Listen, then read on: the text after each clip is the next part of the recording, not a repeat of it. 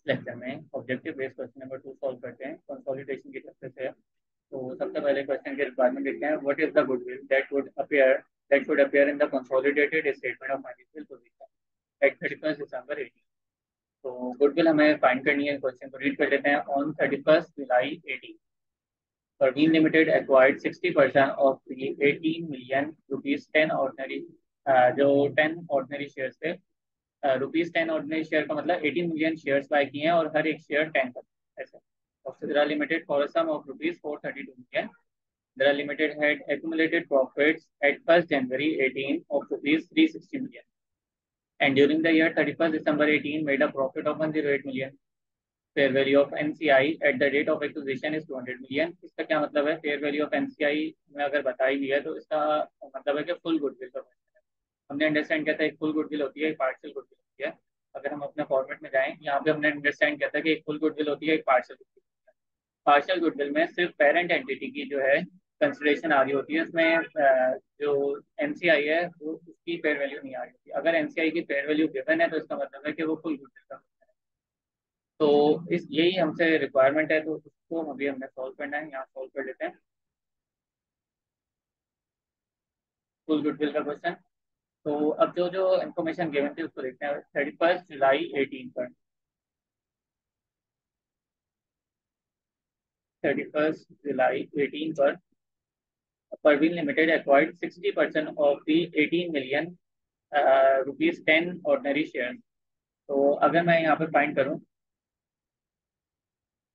Net assets net assets of subsidiary at acquisition और eight reporting date की need नहीं है, क्योंकि हमें जो है सिर्फ एक्विजिशन के ही यहाँ पे नेट एसेट्स रखने होते हैं। तो सिर्फ नेट एसेट्स को ही फाइंड कर लेते हैं। तो इसको हमने स्टार्ट कैसे लेना है? शेयर कैपिटल इसमें रखेंगे और रिटेन अर्निंग रखेंगे।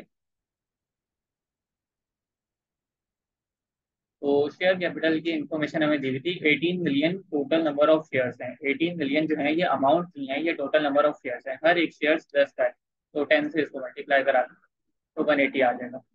सिर्फ अभी एक्विजिशन डेट को ही हम सॉल्व कर रहे हैं। उसके बाद कह रहे हैं कि कंसिडरेशन कितनी पे की है पेरेंट एंटिटी ने? वो 432 मिलियन की कंसिडरेशन पे की है। तो यहाँ पे हम रख लेंगे इसको 432 मिलियन कंसिडरेशन पे किया पेरेंट ने। उसके बाद बता रहे हैं Sidra limited had accumulated profit eight 1 January 18 360 million.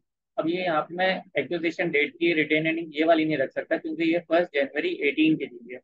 हम कब एक्वायर कर रहे हैं इसको? 31 जुलाई 18 पर। तो अगर मैं यहाँ पे सॉल्व करूँ 1 जनवरी 18 पे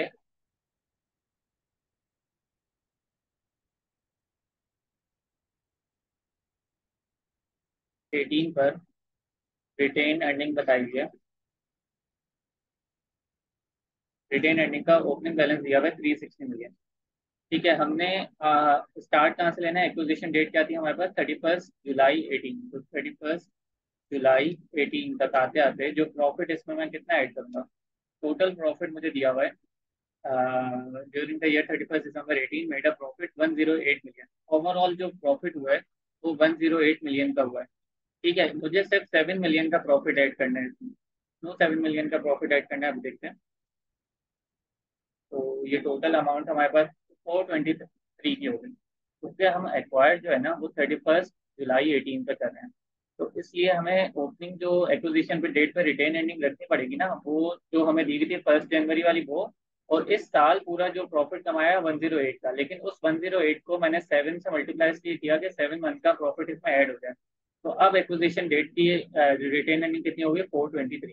तो 423 को मैंने यहाँ पे ऐड कर दिया और इन दोनों का मैंने टोटल किया तो net assets of subsidiary at acquisition date मुझे मिल गया, जो कि आ गया 603 मिलियन।